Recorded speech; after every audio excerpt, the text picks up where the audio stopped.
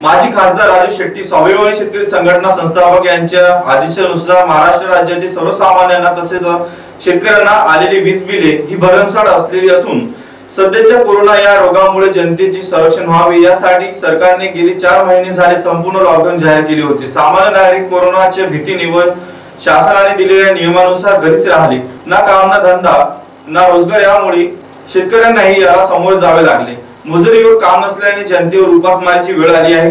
या काळात भरमसाठ आलेली वीज बिलांची दिनांक 13 जुलै रोजी संपूर्ण महाराष्ट्रात राज्यात तहसील कार्यालय, तलाठी कार्यालय, ग्रामपंचायत व जिल्हाधिकारी या सर्व कार्यालयांसमोर स्वाभिमानी शेतकरी संघटना सर्वसामान्य नागरिक यांनी आपणास आलेल्या वाढीव वीज बिलांची होळी करावी असे काल पत्रकारांशी बोलताना म्हणाले।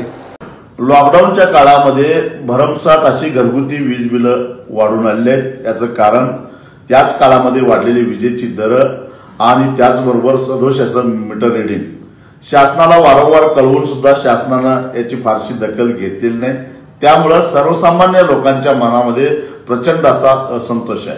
आधीच बेरोजगारी, रिकाम्या हाताला काम नाही, शेतकऱ्यांचं नुकसान झालेलं आहे, घरात बसल्यामुळे पैसे संपलेले आहेत।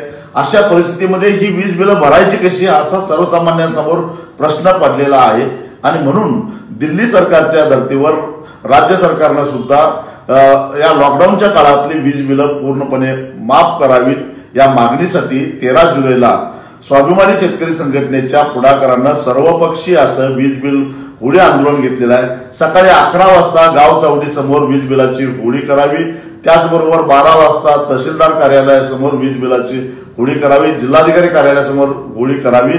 पण हे आंदोलन करत असताना कुठेही सोशल डिस्टन्स पाळूनच आंदोलन करावं, कायद्याचा भंग कुठेही होणार नाही याची दक्षता घ्यावी।